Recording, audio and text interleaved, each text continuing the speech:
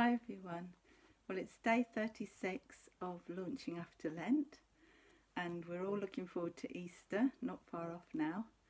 And I just wanted to start today on our reflection with reading Genesis right at the beginning. Genesis 1 and 2 says, "In the beginning God created the heavens and the earth.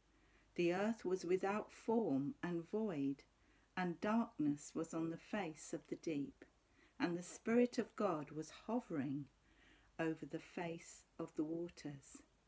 Then God said, 'Let there be light,' and there was light." So that's 1 to 3, Genesis chapter 1. And in our book, in the chapter Jesus in the Wilderness, chapter 6, there's a section there about saying God is hovering over us. And during the lockdown, there's actually been quite a lot of birthing of creativity as people have been in a different frame of mind. And there's a sense that the Holy Spirit has been opening up new ideas in us, and that there are new frameworks that he wants us to operate in and fill with his amazing love and creativity. And I just love that sentence that Bob wrote there. And the next section says, "I am a new creation." In 2 Corinthians 5 verse 17 it says, "Therefore if anyone is in Christ, he is a new creation. Behold, the old has passed away and the new has come."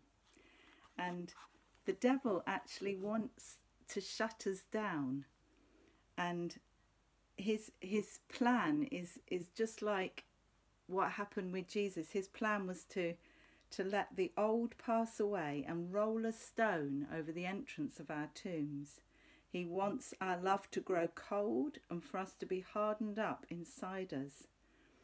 But he doesn't bargain on God's love, which has pursued us.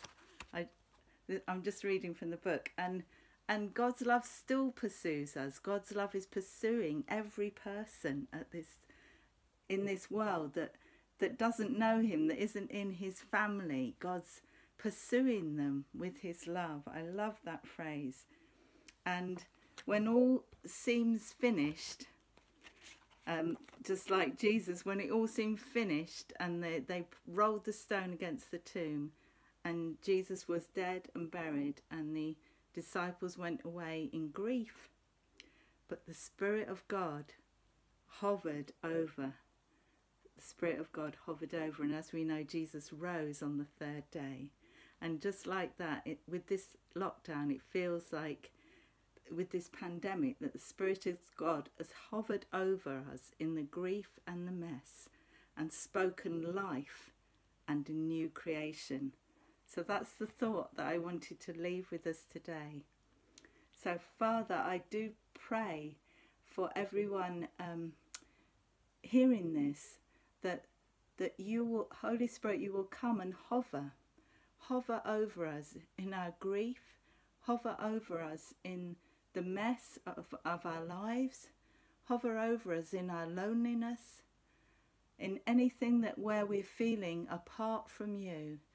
Hover over us and bring that creativity. Speak your word. Let there be life. Let there be light. Let there be hope. Let there be a future. And Jesus, I just pray for that overwhelming sense of your Holy Spirit restoring us at this time and opening up those new frameworks for us to walk into. In the name of Jesus. God bless you. Amen. Bye for now. God bless you, Jesus. Thank you, Jesus, for all that you're doing. Amen.